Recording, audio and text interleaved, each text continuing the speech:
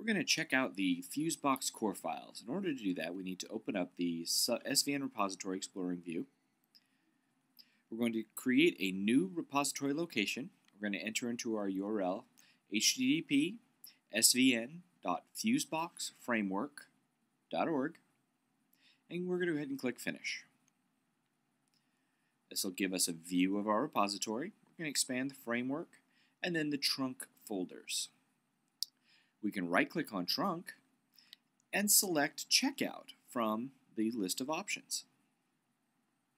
We're going to choose to check this out as a project configured using the new project wizard. We want to use CF Eclipse, so we're going to specify CFML as the filter and choose CFML project.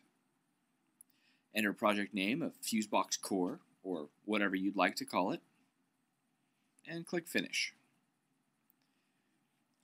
This is going to want us to switch to the CF Eclipse perspective. Since this is Cold Fusion code we're working with, we're going to tell it to yes. It just went ahead and checked out all of the files from the Subversion repository, and you can now edit those as you wish. Thanks for listening.